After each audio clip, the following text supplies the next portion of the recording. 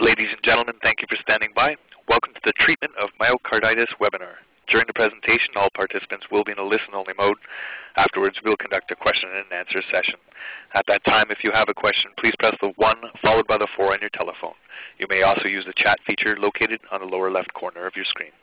If you need to reach an operator at any time, please press the star followed by the 0. As a reminder, the conference is being recorded Friday, February 18th, 2011. I would now like to turn the conference over to Dr. Leslie Cooper. Please go ahead. Thank you. Hi, everyone. Oh, you go. Oh, sorry.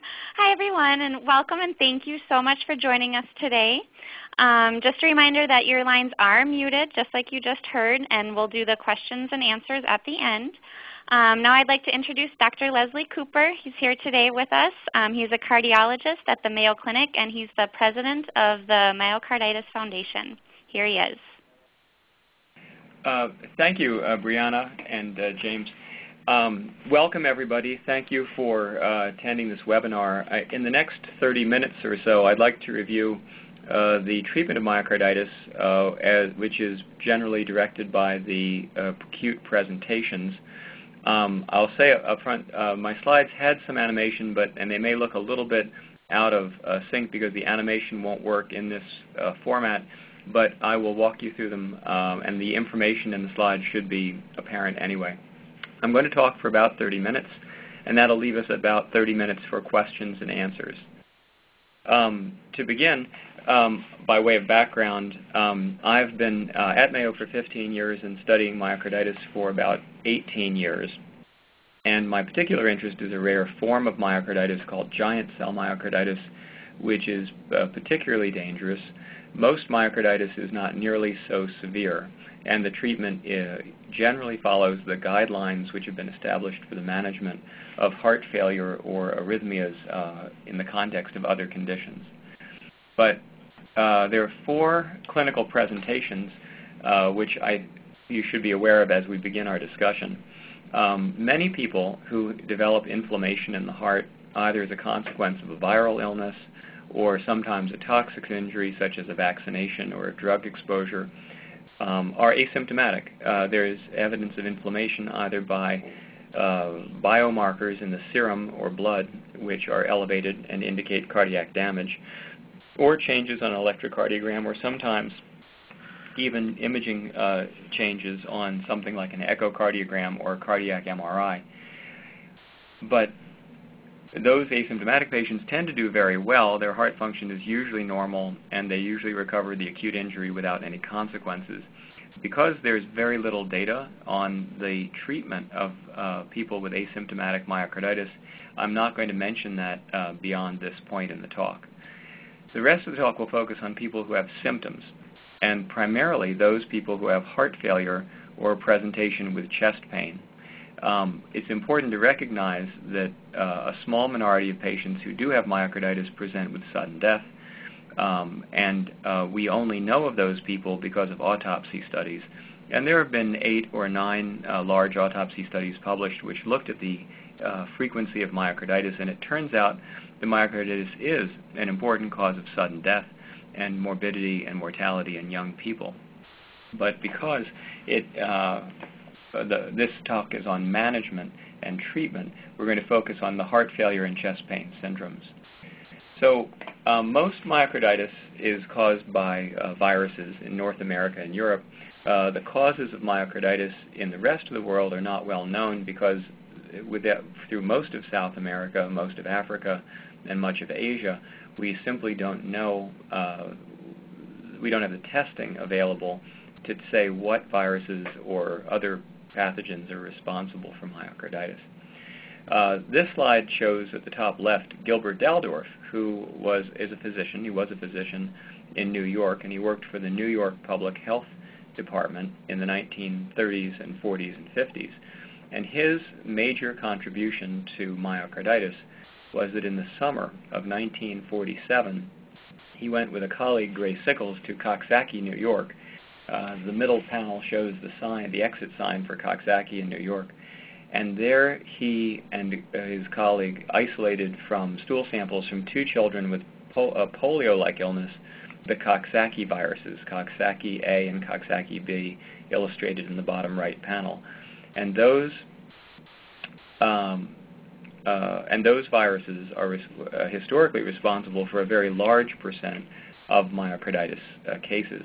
It turns out that in the last decade, these viruses have become less important and other viruses more important. But nonetheless, all of our model systems, our animal model systems by which we understand the pathogenesis and the cause of myocarditis, the mechanisms of myocarditis, come from models in which these viruses are used, really.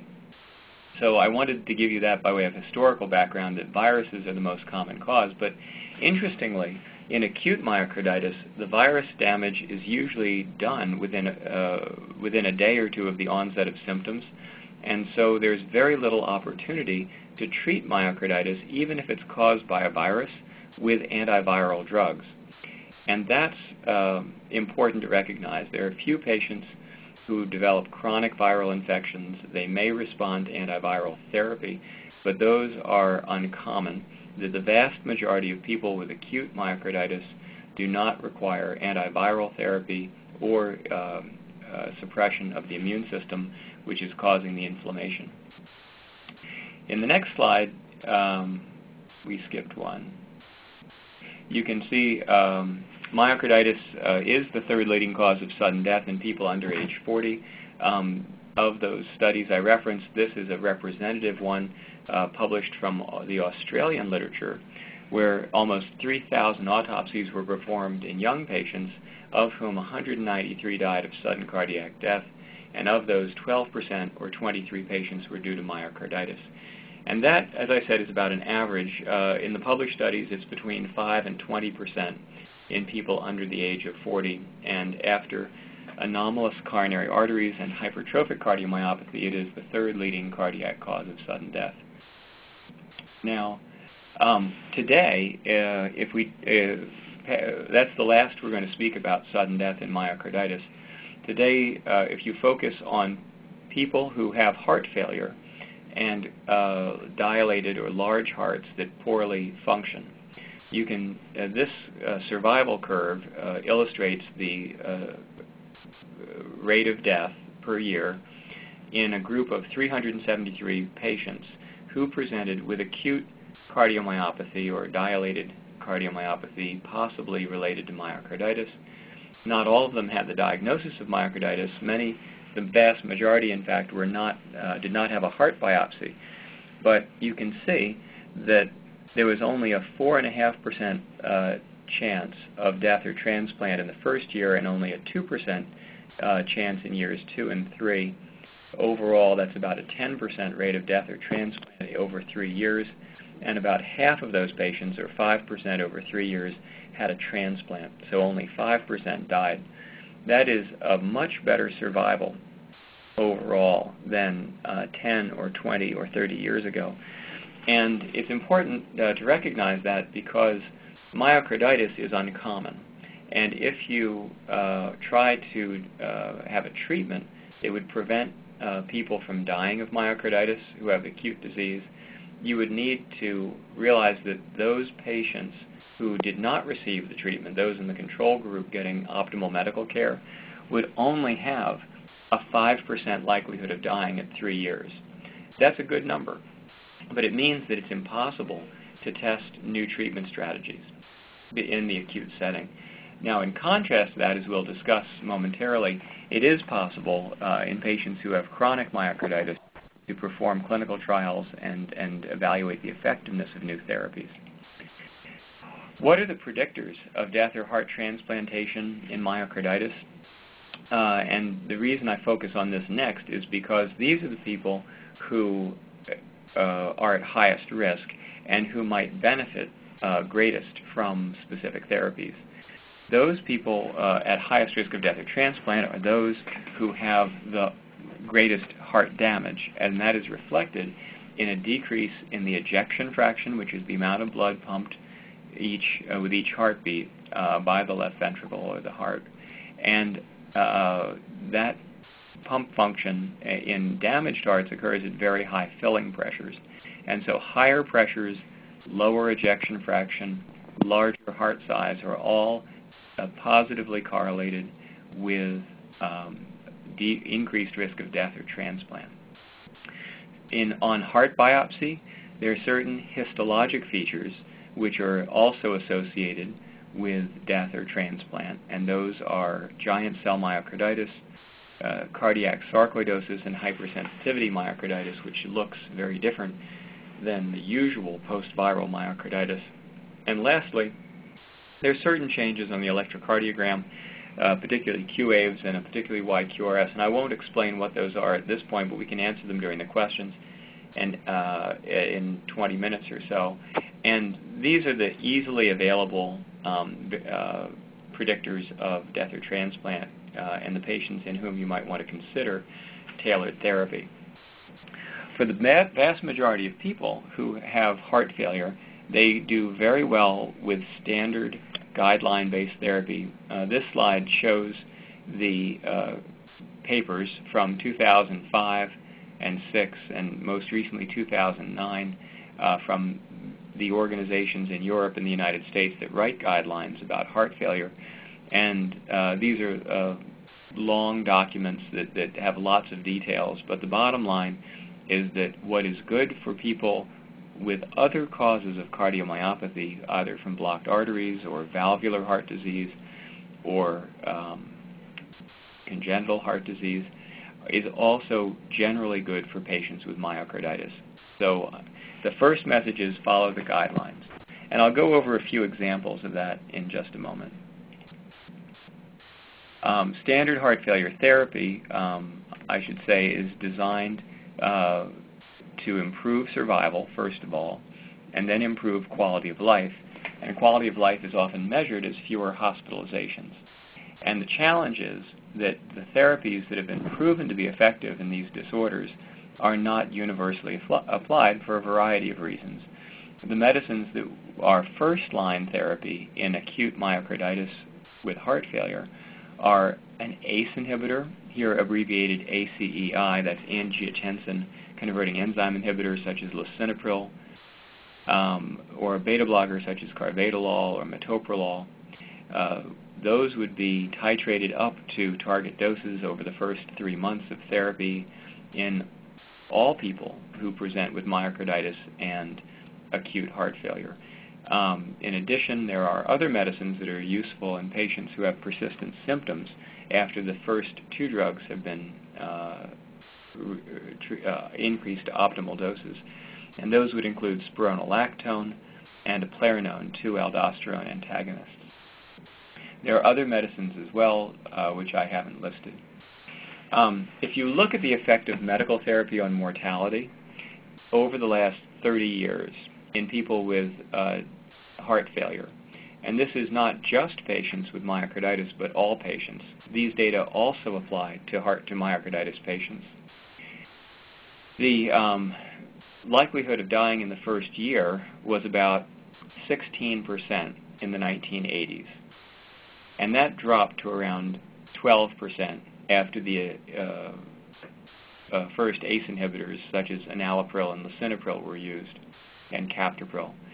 Then in the late 1990s, when beta blockers were introduced, the likelihood of dying in the first year dropped from about 12.5% to about 8%, a very substantial reduction. And then in patients who had persistent heart failure with a dilated cardiomyopathy like we see in myocarditis, some of them are candidates for implantable defibrillators. And on the right, between the green and the blue columns or bars there, you can see a drop from about 8 to a little bit under 6% annual mortality, and that's as of about 2005. And in the myocarditis patients, I think overall they do a bit better. And you can see from the survival curve I showed a few minutes ago, we're looking at about a 2.5% likelihood of dying in the first year overall.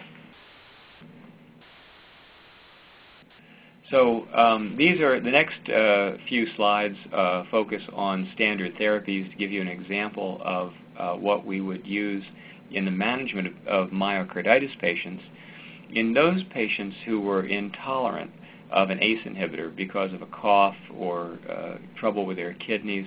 We use angiotensin receptor blockers, and one example would be candesartan, and this slide shows the effect of candesartan in patients with acute heart failure who were not able to take ACE inhibitors. And in these 2,028 patients, compared to people in placebo, there was a marked reduction in the risk of death on the left at about 75%, cardiovascular death or heart failure hospitalization in the yellow bar in the middle at about 70%, and overall heart failure hospitalization at about 60% as compared to placebo. And these and many other data in which would apply also to myocarditis patients suggest that ACE inhibitors or angiotensin receptor blockers here, the candesartan, are indicated in the management of those patients. This slide is an older set of data from 1997 looking at an aldosterone inhibitor called spironolactone. And in this slide you can see in the orangish peach-colored bars the likelihood of dying on the left, dying from a cardiac cause next to that, heart failure death next, and sudden death all the way on the right. And with spironolactone in this study of about 1,600 people, there was a significant decrease, as illustrated in the yellow bars, in all of those important endpoints, including heart failure hospitalizations. People felt better as well. So then, what about non-standard therapy? You can imagine that myocarditis is a inflammatory state. That's how it's defined. And so treatments aimed at decreasing inflammation might be beneficial. Unfortunately, that is not the case in acute myocarditis. It may be the case in chronic myocarditis. But in the acute setting, a number of clinical trials have looked at this question, the most famous of which is now 15 years old. This is appropriately called the Myocarditis Treatment Trial. It was published in the New England Journal of Medicine in 1995. And in this study, the goal was to determine if immunosuppressive therapy would improve heart function. Here, LVEF stands for left ventricular ejection fraction. That's a standard measurement of heart function in patients with acute myocarditis. The average duration of symptoms was 1 month, although you could have up to 2 years of symptoms at enrollment. There was no coronary disease, and everyone's heart pump function was diminished. A normal ejection fraction is about 65%, and everybody in this study had to have an ejection fraction of under 45%.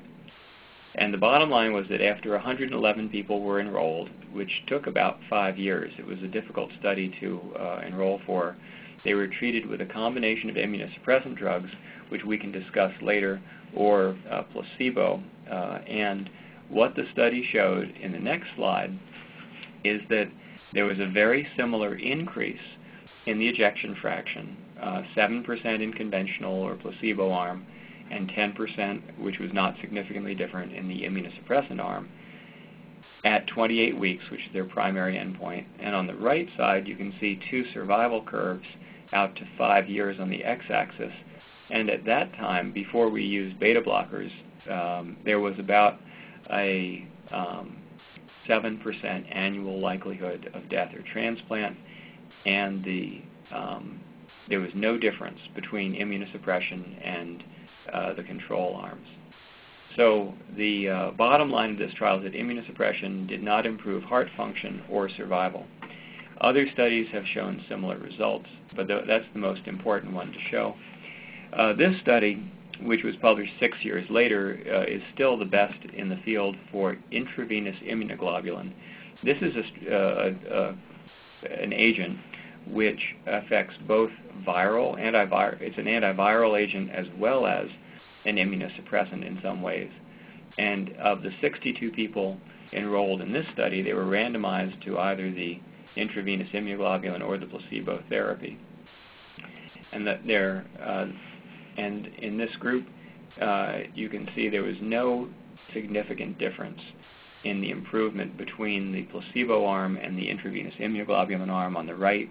The ejection fraction on the heart increased 14% at 6 months in both groups, and about 15 to 16% in both groups at 12 months. And that percent increase, interestingly, 10 years ago now, has not changed. We still see today about a 15 to 16% improvement in ejection fraction following acute myocarditis.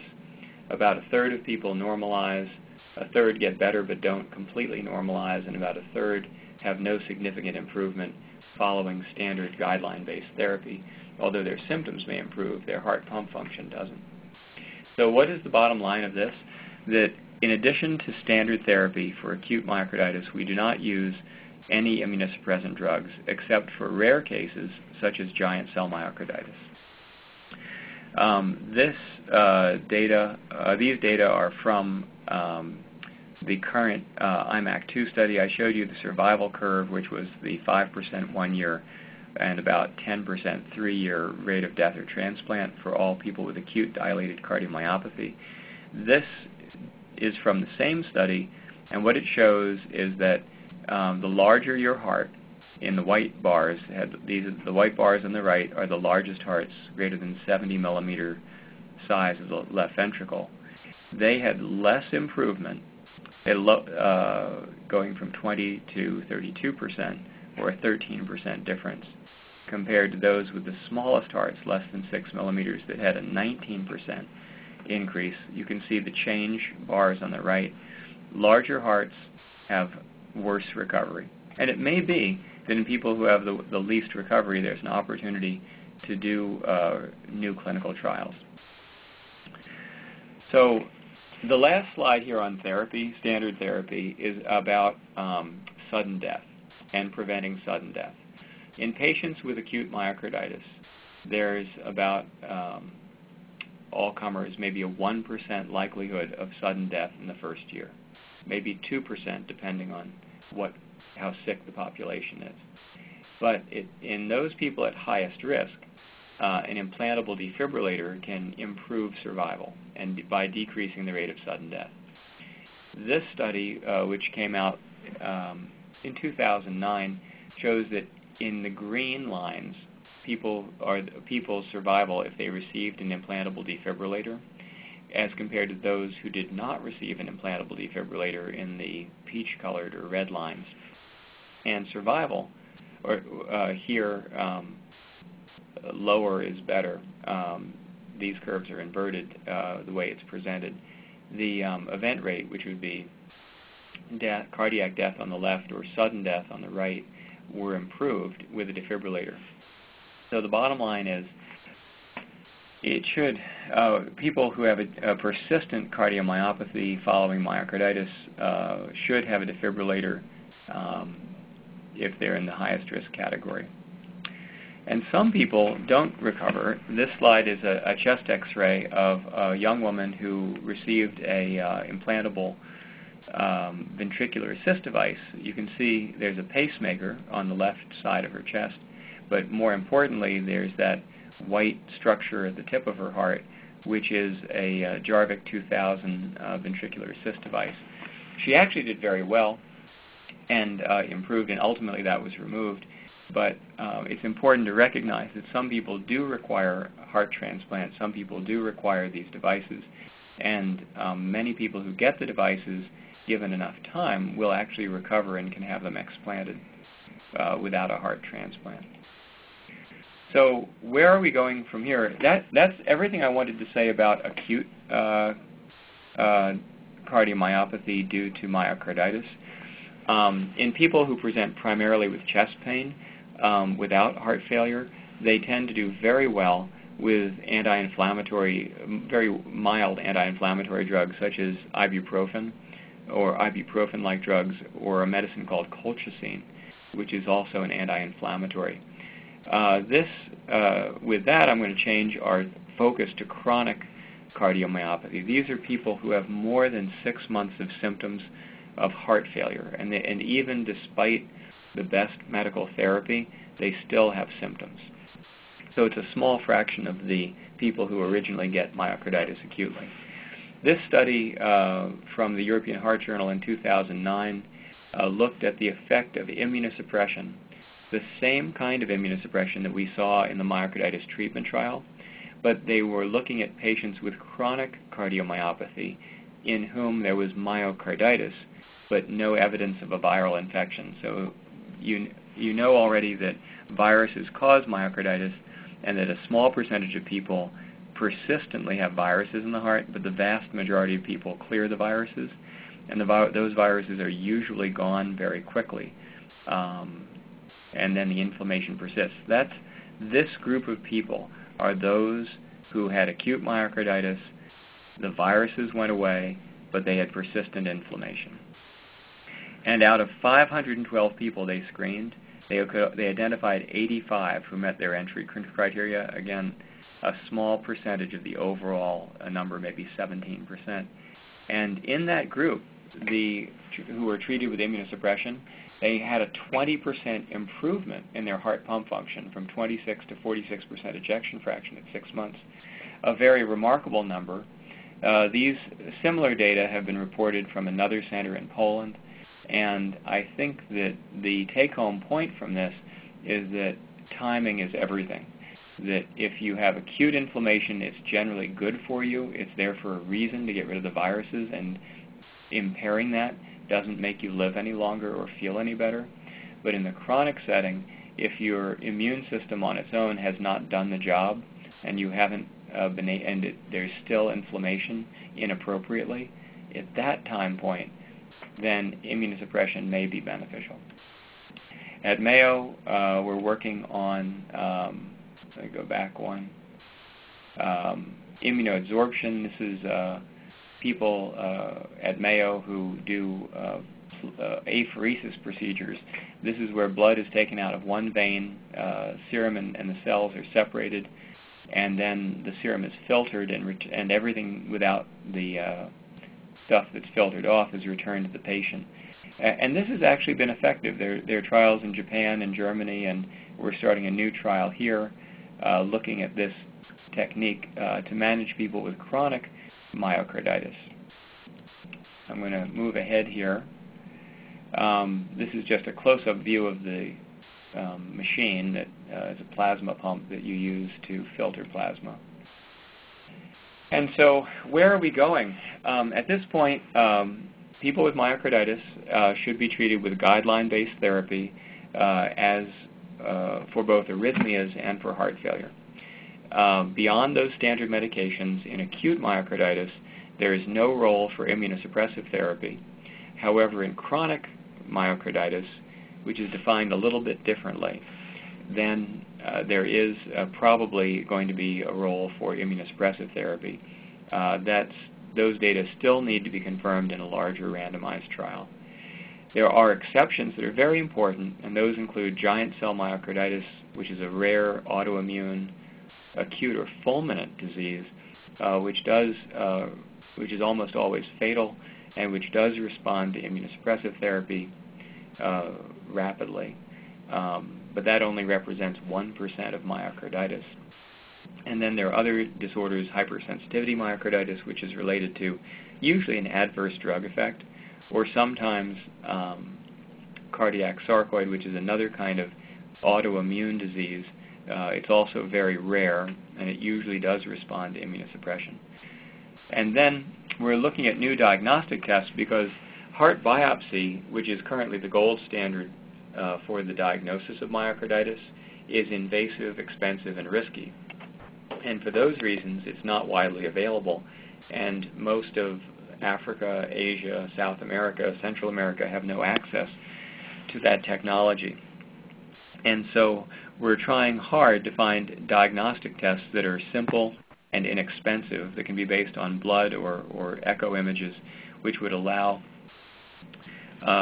give us enough information to treat myocarditis. The next slide shows the Heart Failure Network, which is supported by our tax dollars, and which is doing some work on inflammation in the heart. And finally, I would say on behalf of the Foundation that we do give research grants, 3 or so every year, and support young investigators in outstanding laboratories to do research and advance the science and ultimately help people to live longer and feel better. So it's been just 30 minutes. With that overview, I'd be happy to open this to questions if Brianna or James would lead. Ladies and gentlemen, if you'd like to register a question, please press the 1 followed by the 4 on your telephone. You'll hear a 3-tone prompt to acknowledge your request. Your line will briefly be accessed from the conference to obtain information. You may also use the chat feature located on the lower left corner of your screen. Thank you. With the ejection fraction improving to above 65% or thereabouts, my wife's got giant cell myocarditis. Is it proposed that future treatment would say that the immunosuppressants can be reduced? Good question. What I'm going to do, let me just ask James, can everybody hear me on the line, or do I need to repeat the question? No, everyone can hear you on the line. Great.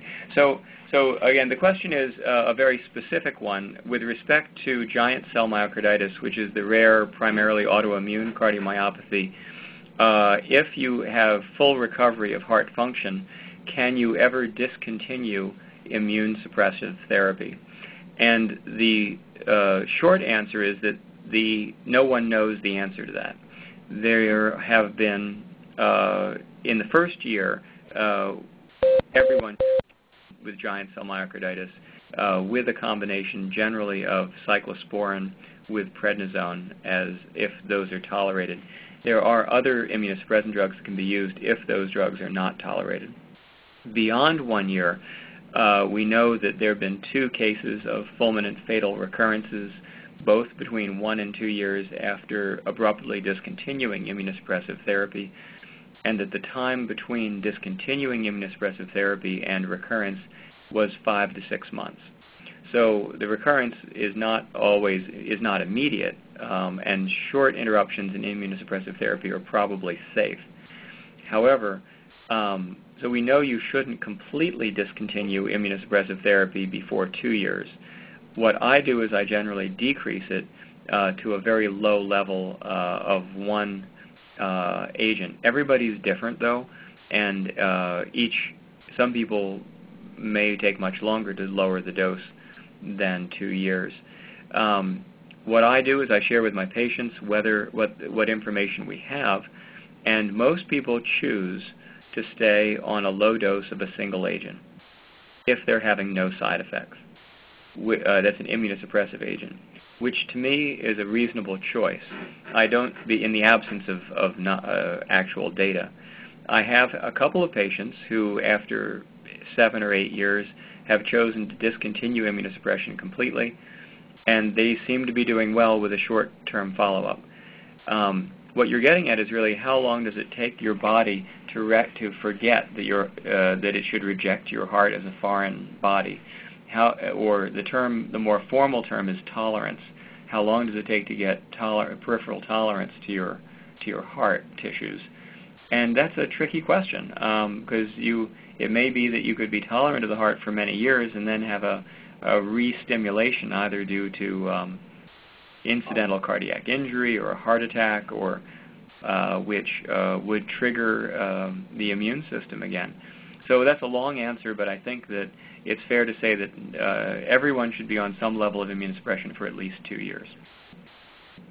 Okay, because I've been at least 3 years. Okay. I've been on immunosuppressants for 3 years, but they're not keen to reduce any further, and I'm on the 3 combined tacrolimus instead of cyclosporin, spirulactin, and azathioprine. So now spironolactone as a heart failure medication, but so it's azathioprine, tacrolimus, and no prednisone? No, I haven't been on prednisone for a year. Right. And so I don't know your situation personally, of course, and so I'm not giving you specific recommendations because I don't know enough to do that. But I would say there are people in my practice who I have kept on 2 agents for 3 years or more. But in people who have fully recovered heart function and are asymptomatic, and again, I'm not saying that I'm sure that's the case with you, I have typically decreased to lower doses of a single agent. But there's a lot of nuance there, and so before I take that as advice, you really would be best to, consider, it would take a complete review of all your records to know for sure if that's the right thing to say. And what agent do you keep your patients on? Which single agent? Well, it depends on side effects, really. Usually it's a calcineurin inhibitor like the tacrolimus or cyclosporin. Here we use cyclosporin, usually with a trough level of about 75 to 100. But that's there are a number of people who are intolerant of that, so for a variety of reasons. Yes. Okay, thank you. Well, you're very welcome. Mm-hmm. There are no further questions from the phone lines. Good. Well, I'd like to thank everyone, and I see in the chat room it says, are there improved drug therapy easier on the kidney? The short answer is in people who develop renal failure, acute renal failure, or insufficiency on cyclosporin, I have been switching people to a different medicine, rapamune or sirolimus, which is easier on the kidneys. I do not know whether that is equally effective, but we've had good results if out beyond 6 months from initial symptom onset. We have another question from the phone lines. Yes, hi. I have giant cell myocarditis. Yes. And my first episode was heart failure. And then 2 months later, my second episode was cardiac arrest. I've been on immunosuppressants since then for a little over 2 years. Is there any, data on third events? Yeah. So in people who recur, I've never seen a fulminant recurrence while on at least one immunosuppressant drug. So in contrast to the acute or fulminant heart failure, which is typical of the acute giant cell myocarditis presentation, the presentation while on immunosuppression is much more subtle. It tends to be a very slow or chronic subacute process. That's the first thing. In those people who had arrhythmias, like ventricular fibrillation or tachycardia as part of the presenting symptoms, I think anecdotally, from my experience, they're more likely to have arrhythmias as part of their second recurrence, if they recur. And those people who did not have arrhythmias but only had heart failure, I think I've not appreciated a high rate of arrhythmias in those people who develop recurrence, but rather they just have heart failure. And again, both tend to be a lot more subtle. But that's, I think, the best way to answer your question. There are no published data. Okay.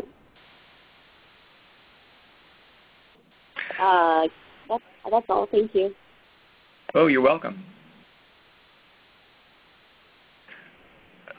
There are no further questions from the phone lines at this time. Okay. Well, I just again thank everybody for attending and calling in, and I hope this is helpful for you, and I hope the foundation is helpful, really. That's what it's there for, is to get the most accurate information out to people who need it, both patients and physicians. So I guess with that, James and Brianna, we'll wrap it up. Okay, ladies and gentlemen, that does conclude the conference call for today. We thank you for your participation and ask that you please disconnect your lines. Thank you.